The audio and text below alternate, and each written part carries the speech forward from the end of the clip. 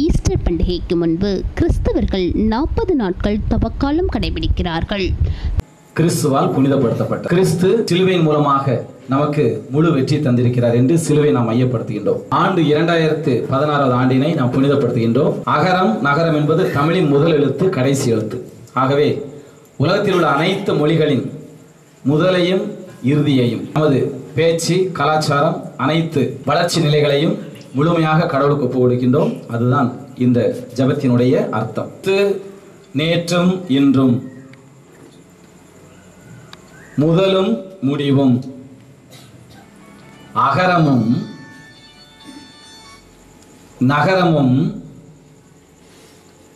காலங்கள் அவருடையன, யுகங்களும் அவருடையன,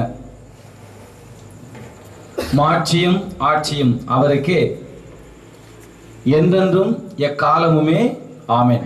தவக்காலத்தின் முக்கிய நிகழ்வாக இயேசு உயிர்ப்பு பெருவிழா அன்று நள்ளிரவு ஆலங்குளம் உலக மீட்பர் தேவாலயத்தில் பாஸ்கா திரி பங்குத்தந்தை அருள் திரு அந்தோணிராஜ் அடிகளார் தலைமையில் ஏற்றப்பட்டது.